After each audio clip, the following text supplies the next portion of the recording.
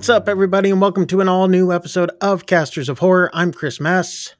I'm Shane, and this week we encounter some Satanic Hispanics. Aye, I aye, swear aye. That's the name of the movie, all right? It is the name of the movie. Yeah, this film just came out. It says, according to IMDb, 2022, but this film came out, I believe, this year in 2023, wasn't it? Yeah. I don't know. Do we go by what IMDb says? At least in the U.S. Yeah.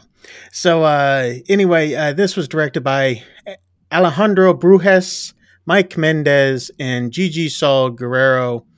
It also stars Efren Ramirez. You guys might remember him from Napoleon Dynamite. We have Greg Grunberg from Heroes and other TV shows that I know you've seen him in. Yeah. And also we've got I totally blanked out on his name. Rodriguez. Oh, come on, from the Nerdist. I don't know. What is his name? Oh, now I gotta look. They don't even have him in the top cast. That sucks. Let's see. Anyway, I'm gonna look for his name while you kind of give us a synopsis of what this film is, Shane. Sure. So this is actually an anthology film. Yeah. It's got 4 different segments, 4 totally different stories, kind of book-ended and interspersed with an overarching narrative. Yep. Jonah Ray Rodriguez. Jonah.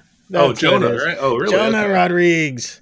I didn't recognize him. Jeez. I haven't seen any Nerdist stuff for so long. Oh, man. So, yeah, anthology, 4 separate parts. Done by 4 separate directors. Clearly. These stories are all written based. There's a gentleman called the Traveler.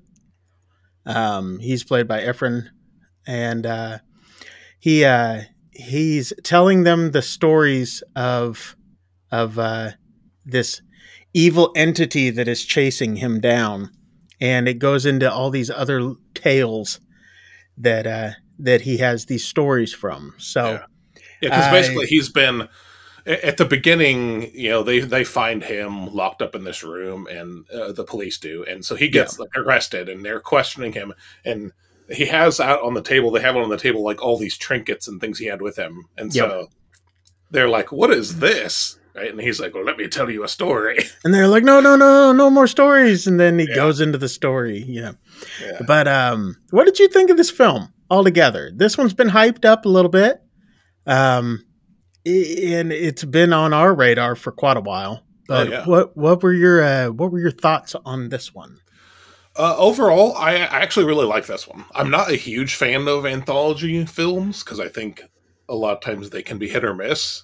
And I do think that that's kind of true with this one in some ways.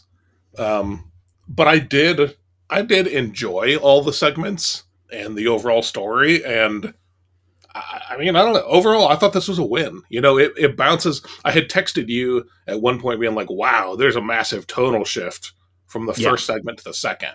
Yeah. And you were like, just wait. And boy, you weren't joking. This one goes from arguably the scary segment. I'll say the scary segment to kind of a zany. Clearly the more comedic segment to one that's just really messed up. Yeah. To one that's just bonkers, I guess. So the bonkers segment having Jonah Ray in it.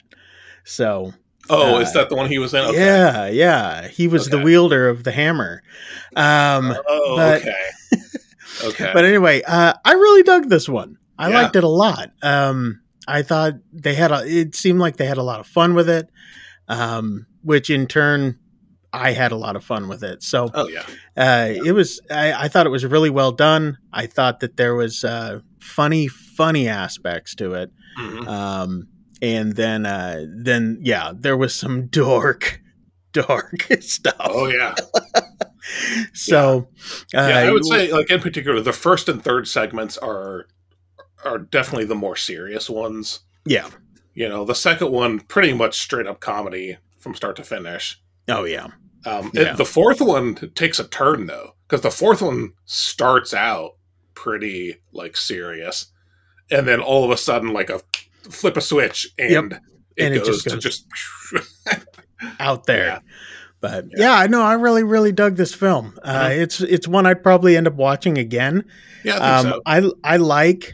I'm a fan of anthologies just because they're small vignettes that you can just kind of take in, and you can just watch segments of it and be like, oh, you've got to see this scene, and just show somebody like a 20-minute segment of something. And that's kind of what I dig about it. But it's also the sort of thing like where you don't even necessarily have to have watched the interspersed story, right? Each of these segments would stand completely alone. Oh yeah. Oh yeah. And for sure. It's not really spoiler. I think they could do more of these, and I wouldn't be surprised if they do, and I would absolutely watch another one. Oh, for sure. Yeah, for sure. There's a lot more to do, and since none of the segments are really connected, like really, then you could tell another set of 4 totally unconnected stories, and they'd be fine. Yeah, all from the view of the traveler again. Yeah. So I know I would dig it. I would certainly be into that. But let us know what you guys think. Have you guys seen Satanic Hispanics and the movie? And and not to be confused with actual loco. But let us know what you guys think of this film. And while you're down there in the comments leaving us the clickies, make sure to leave a like and subscribe. While you're down there, hit the buttons, hit them, ding ding, just like that, ding ding over Shane's face. That's right. But so I dug this one. I really did, and I hope that they do. They hope that they do more. But we'll see. We will definitely. I haven't heard anything about anything new, but we'll keep our ears out and we'll let you know. But that's it for this week. I hope you guys enjoyed it. I know we did. So, until next time, I'm Chris Mess. I'm Shane. Get the hell out of here. We'll see you guys. Adios. Ay, ay, ay.